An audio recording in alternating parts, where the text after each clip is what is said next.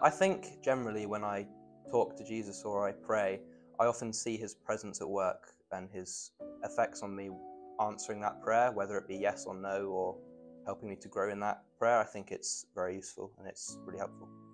Through other people being particularly thoughtful and comforting, and through a sense of not being alone in that situation, which you get by remembering. When friendships at school or out of school have been tricky, knowing that God's just there has been really good.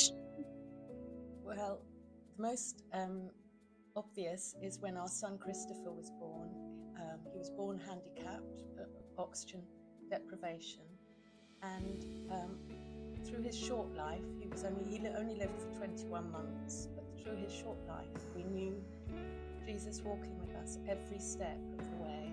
Every day he was with us through all the difficult times. I can recall a time when the church that I was pastoring, my contract came to an end and I did not have another church to go to.